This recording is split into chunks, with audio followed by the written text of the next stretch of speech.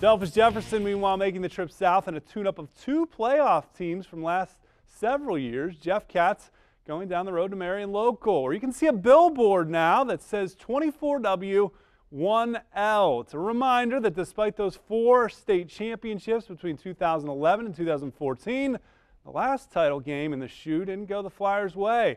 Of course, Marion Local trying to rectify that this year. This could be a playoff matchup as we start right at the beginning of the scrimmage.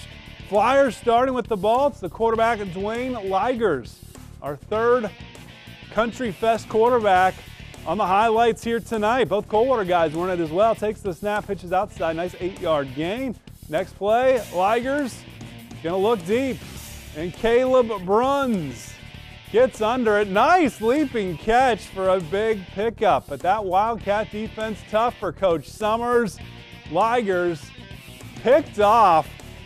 Nice read there by number 2. So the Cats, Jay Stockwell going to work after he got the interception. Throws it deep downfield. Cole McKee. Nice grab by number 1. Getting behind that Flyer defense. Good showdown between 2 Division VI